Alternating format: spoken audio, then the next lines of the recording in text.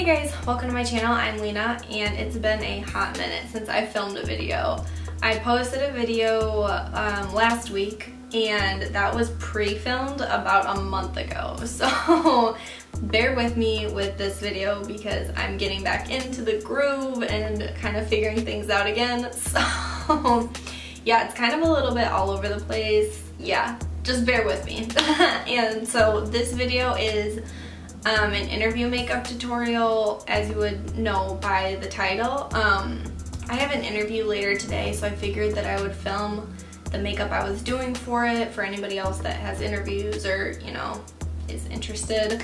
So if you want to see how to get this makeup look, then keep watching. And I'm also gonna do a couple like tips for interviews after the tutorial, so if you want to see those, then stick around after the tutorial. Okay, you guys, yeah, we're just gonna get started. Okay, so I'm gonna start off by priming my skin with the Smashbox Primerizer. This is like the mini one, obviously, it's so small.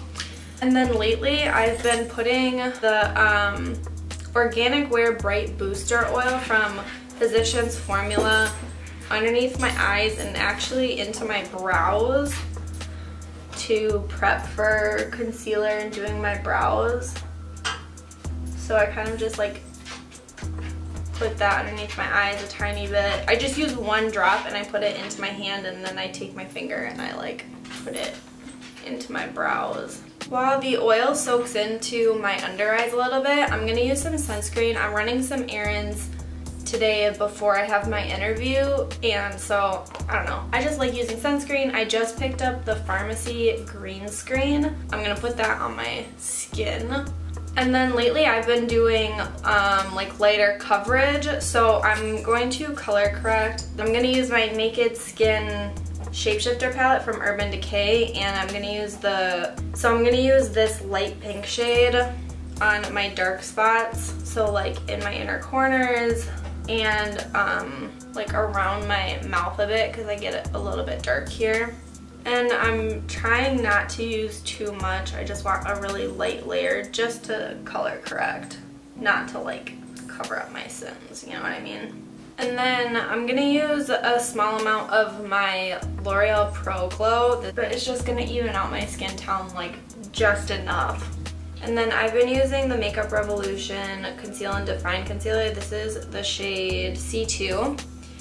And this stuff is like really thin and spreads a lot. So I just put like 2 little dots where I need it. So like underneath my eyes, underneath my nose, one on the top of my nose because my nose is like really red all the time. And then where I get darker on my mouth. Like I think I just have veins here or something, but it's like always a little bit blue.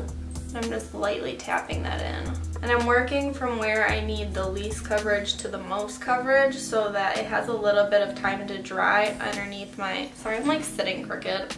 So it has time to dry underneath my eyes, and it will be a little bit less spreadable and it'll give just a little bit more coverage. Next I'm gonna use the Milk Makeup Matte Bronzer Stick. This is in Baked. I'm gonna put it on my hands like this, on my fingers, and then tap it in. I'm putting a little bit on my forehead, and then just blending that into my hairline.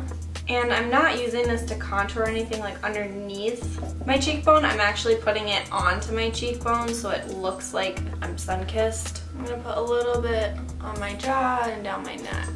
It smells kind of like Crayola. Okay, and then I'm gonna do the next steps just a teensy bit out of order, but like I'll explain why as I go. So next I'm gonna take my Physicians Formula Butter Bronzer. I'm not gonna lift it up because it shattered and it's gonna fall everywhere. But yeah, I'm gonna use that to, oh, it's getting all over me, but it's too good to throw away and I wanna use it up. So anyway, I'm gonna shake off my brush because so powdery now that it's shattered. And I'm gonna use this to set that bronzer. I'm also gonna run this over the bridge of my nose and down my chin, my neck, And then I'm gonna take the highlighter from my Naked Skin Shapeshifter palette, the powder highlighter. I've been really liking this highlighter specifically because it's such a nice neutral color. Like, it really just kind of looks like a natural sheen on the skin, and it's not too pigmented where it causes like a stripe on your skin. It's pretty translucent but still has that like shimmery quality, if that makes any sense. I don't like highlighters that are too pigmented and it's like a stripe of white on my skin.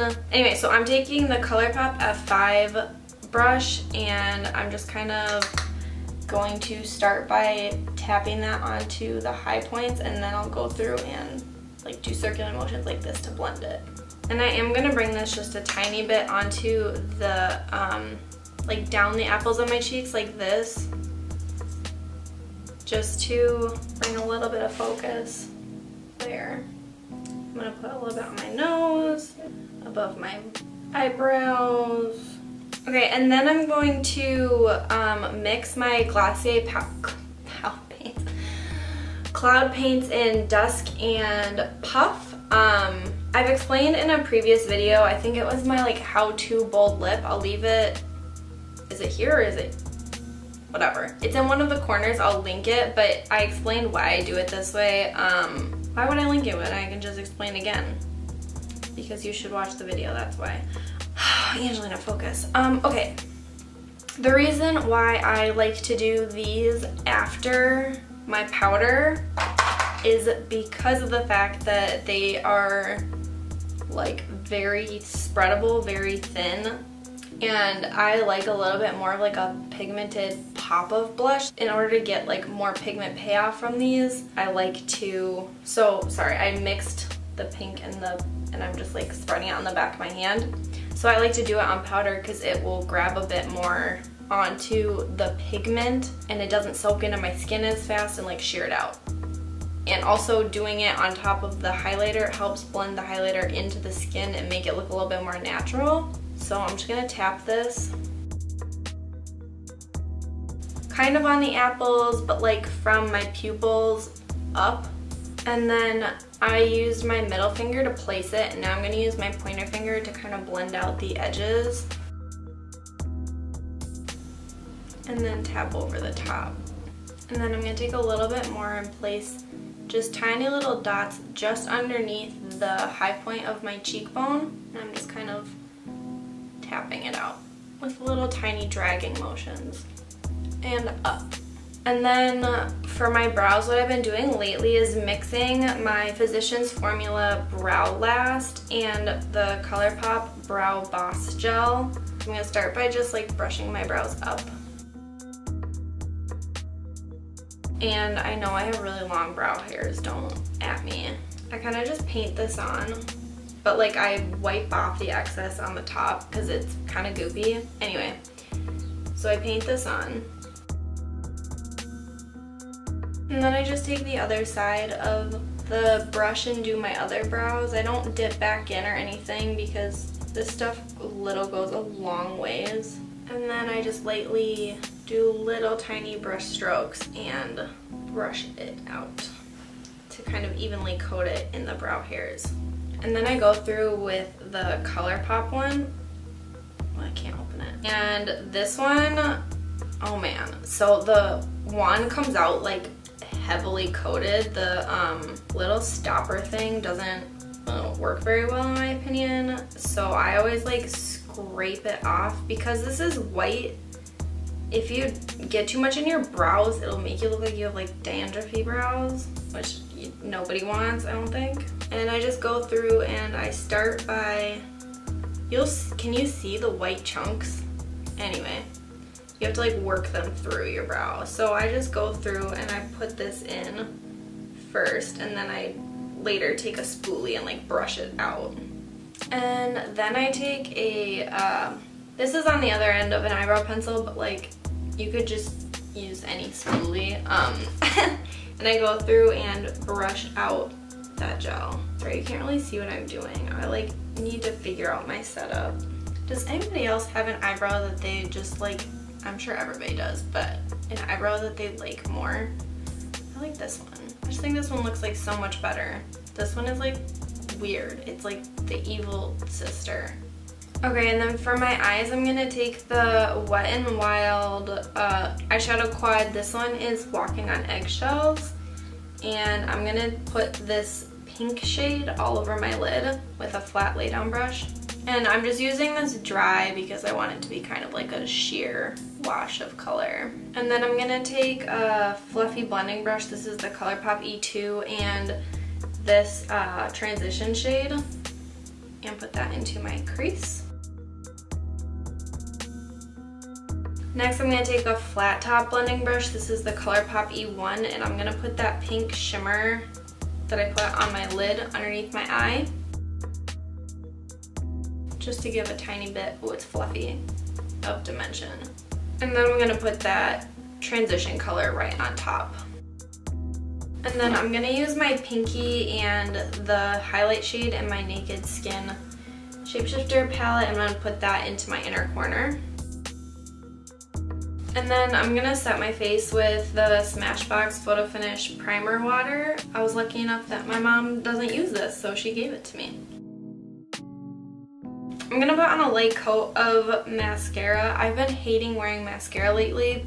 So I'm gonna use the Maybelline Total Temptation because this one is mostly dried out and shouldn't really do too much to my lashes. Oh, there's a fuzzy in it. But I'm gonna just do enough to coat my lashes, but like not really do much more than that. I'm gonna put a tiny bit on my lower lash line.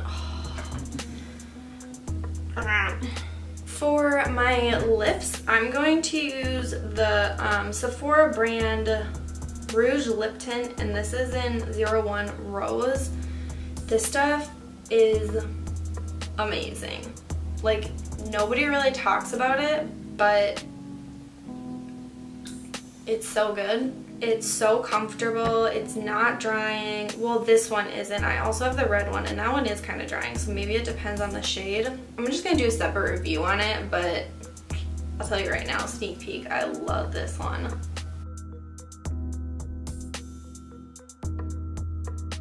And I'm using this lip tint instead of like a liquid lipstick or, you know, like a normal lipstick, because it's a sheer wash of color and it stains my lips, so I don't really have to worry about my lips looking cracky or dry or like having weird patches missing. That's kind of why I've been really liking this, because it's so natural, but it does give you just a little bit of like something. Alright you guys, so that was the tutorial. If you enjoyed it, give it a thumbs up. If you're headed out, then I hope you have a fantastic interview. Break a leg if you're going to an interview. And if you want to hear some tips, then those are coming right up. These are tips, I guess, for people with anxiety, but they're just general good tips, I guess. So my first tip is get wherever you're going early. Like, that is the most important thing, I think, because for me, the last thing I want is to be like rushing and maybe late and not know where I'm going, maybe not know where to park. Kind of figure it out so you're not stressed going into the interview, so you can be calm, cool, and collected. A next piece of advice is to keep you focused and like happy during the interview. For me, one of the most important things would be making sure that I am, you know, not hungry. So eating a good balanced meal beforehand, kind of like if you're taking an exam. That's kind of what in my mind it's like, because the last thing I want, like, I get really hangry, and the last thing I would want is like going into an interview hungry and like being angry and being like, oh my gosh, I just want to get out of here, I just want to eat. So make sure that you're prepared. If you don't have time, like maybe you're rushing from school or another job to this interview, like have a snack in your purse or in your backpack if you're a guy. Like I don't know, but make sure you have a snack. Because like the last thing you would want is to be hungry or thirsty during your interview. Like, yeah, that's not good. My third tip, I guess, would be to look up interview questions beforehand, and don't just look at them and think of your answer, actually practice responding with them. So me and my dad the other day, if you have someone that you can practice with, that's amazing. So my dad would ask me questions and then we'd go over the responses and like I would repeat back what I would say. And that really helped for my interview last week, because when they asked me the question, I was able to like just kind of think of it on the spot instead of having to think of my answer and be like, oh, hang on while I think about it, you know what I mean? So it just kind of helps reduce your anxiety during the interview. What else?